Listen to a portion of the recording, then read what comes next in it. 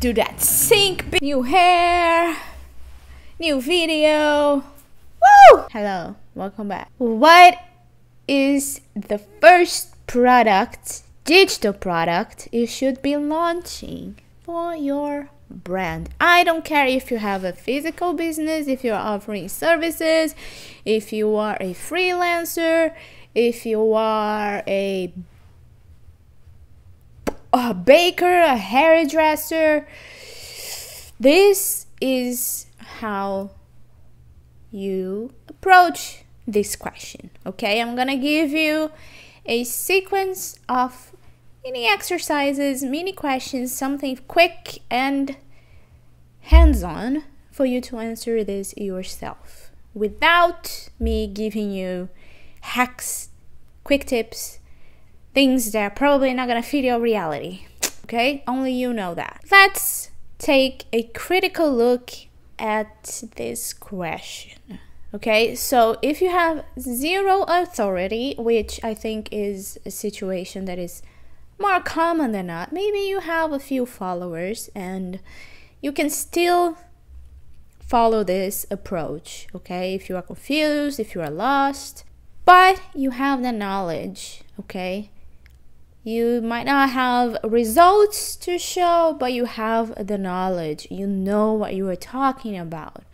You have people that you've helped, maybe off the camera or before. Maybe you don't. You might be thinking, well, if I have a physical business, how am I gonna launch a digital product? How does that fit my business model? It is more common for service providers to have this question of, I should probably launch something digital, something that doesn't require my time. It is less common, even though it's the same exact question, for people that own physical business to think that. So that's your first question to answer. Should you be considering consultations, services, or immersions delivered digitally as an option? If you have a physical business, the question is probably yes. You could be diversifying the experience of your business with a service or with consultations, with immersions, with workshops, and you can deliver that to a group of people or individually, okay? A high-ticket product that you will launch. It's not something that you're gonna offer all the time. You will launch that product digitally for people anywhere in the world or your target audience. That's something that you have to think about. And it has to be high ticket, and what I recommend is that you calculate an hour, you calculate how much profit you have to do, you want to make out of that product, and your budget. I have to fix myself. But let's say that your schedule is already full because you are a service provider. And here's the thing, this is where I'm gonna give you the, I hit my light. This is where I'm gonna give you the little okay? We've talked about this funnel. I like to invert the funnel and make it a pyramid because it's just more poetic like that. On the top of the pyramid, or at the bottom of the funnel, if you want it to be a funnel. And again, I've talked about this, I'm sorry if I'm repeating it for some. You will have your high ticket product, your immersions, your mentorships, your experiences, your workshops, everything that and your services as well. Service is a high ticket, it should be. If you are charging anything less than 3K on a very complicated service, unless it's something more, you know, like the last 1 hour. There are cases and cases, okay? I'm talking about thinking of like designers, web designers, architects, or lawyers. If that service is any less than 3,000, you already broke your entire strategy. You have to rethink things, okay? So that's the top of the pyramid. So if your schedule is full and you're not pricing it high ticket, I want you to raise your price, get rid of the people who are probably not only paying not enough, but also being you're gonna make that schedule full again. Why? Because I want you to change your approach to how you work. You have to change your mindset as you change the value that you deliver, and you have to go and watch my other videos if you want to know how to do that. I think it's the first video in the channel. Whatever. Keep going. So if you're not with a full schedule, same advice. Okay, it's an advice, you have to take it. No, you don't. You choose whether you take it or not. I'm not here to hammer your head with rules. I'm giving you a strategy. If, okay, you already have your schedule full, you've already got some amount of money, you got some cash flow, you got some room to breathe, then what you're gonna do is that you're gonna take less clients and you're gonna produce what we call the bottom of the pyramid. We cannot see my hand, or the top of the funnel, so depending on how you're looking at it. And those are the basic foundational content that you should be offering to your audience. So that's sort of the second product you're gonna choose to launch. A mini training, an ebook, a membership, if that's something that you want to do. It's a lot of commitment. I do not recommend usually people to have a membership. I have a membership planned but not launched yet because I'm like, I'm gonna need a team just for that endeavor. It's giving me time to plan it.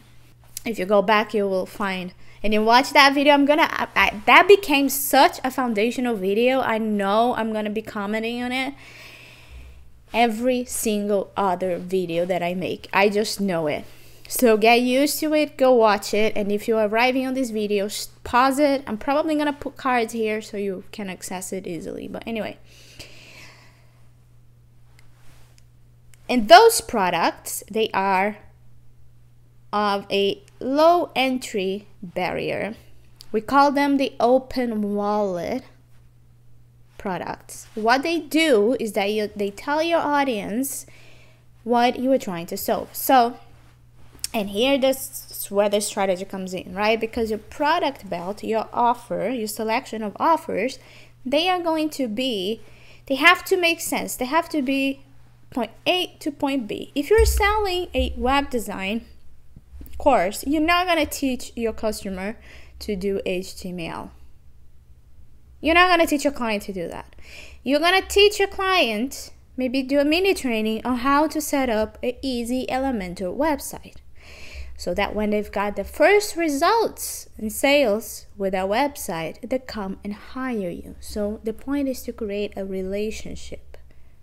If you hear no from a client, you can offer them the mini training, the course. Listen, if this makes sense to you, here is a mini training instead.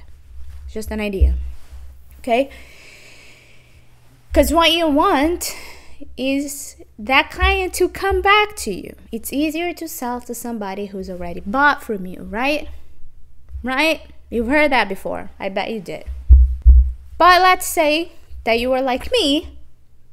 Okay, I work with experts. Well, now let me explain to you. You were like me and I work with experts. I am my expert and my own producer. So when I produce for other people, there's two approaches to this: my internal approach and my external approach. What is my internal approach with my product belt?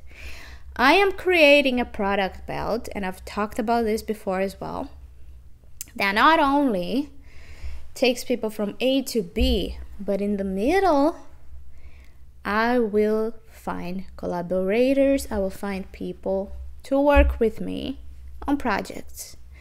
Why? Because they are gonna know how I work. So if you're teaching your industry peers, this is a great opportunity to not only create community, but to find people to delegate to. Because you're always gonna be ahead, therefore you're always gonna be charging more, or you should be, than them. The external approach, so the B2C, is, oh my God, this is not for me, thinks the expert. I should work with her instead. I've gotten to a certain point where I can actually hire a producer to do all of this for me.